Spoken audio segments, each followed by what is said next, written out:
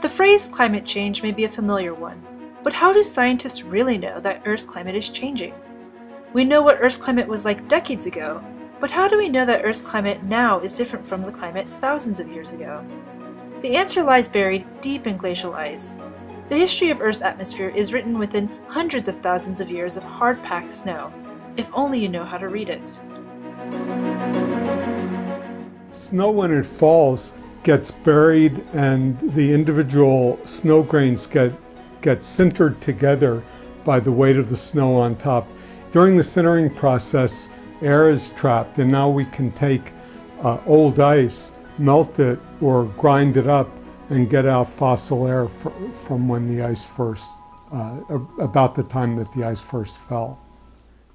In places like Antarctica, snow has been accumulating for hundreds of thousands of years. At the top of the Antarctic ice sheet is the newest formed ice, and therefore the most recently trapped atmosphere. At the bottom of the Antarctic ice sheet, at a depth of over 3,000 meters, is very old ice dated to 800,000 years in age. Ice cores drilled to the base of the Antarctic ice sheet can contain trapped air nearly 1 million years old. Scientists drill through an ice sheet to extract the ice in the form of an ice core.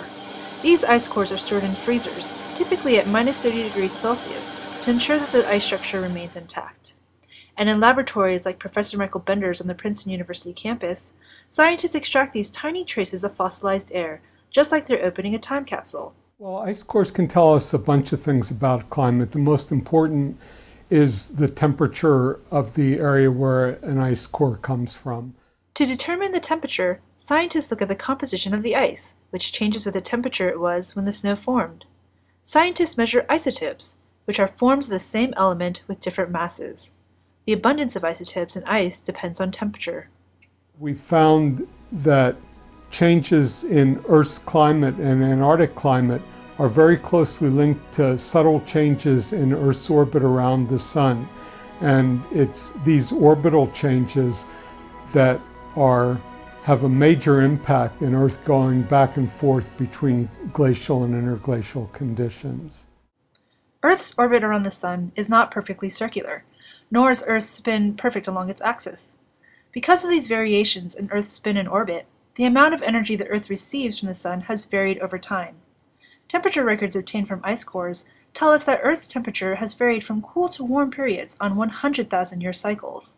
These are known as glacial and interglacial cycles. Then, once we know how global temperature changed, the problem becomes trying to make estimates of how much temperature change that we observe was due to changes in the concentration of greenhouse gases. Greenhouse gases are gases in the atmosphere that have the ability to absorb and emit radiation, and are responsible for the habitable climate on Earth we have today.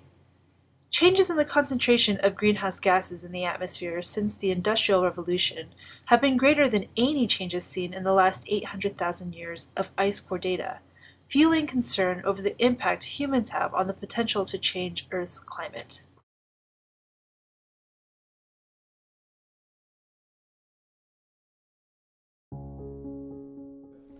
We can see how modern Earth fits into the range of past climates, and it gives us a context for understanding our current climate and what the consequences are going to be of changes in that climate due to man's activities. Ice cores give us information as to how climate has changed for the past 800,000 years. From this data, we know that on long timescales, Earth's climate has been moderated by its orbit around the Sun. But that is not the only thing that controls Earth's climate. Greenhouse gases and temperature are intimately linked in the ice core record. Ice cores show us that not only is Earth's climate changing, but it's likely to change in a way that we have not seen on the timescales of human evolution.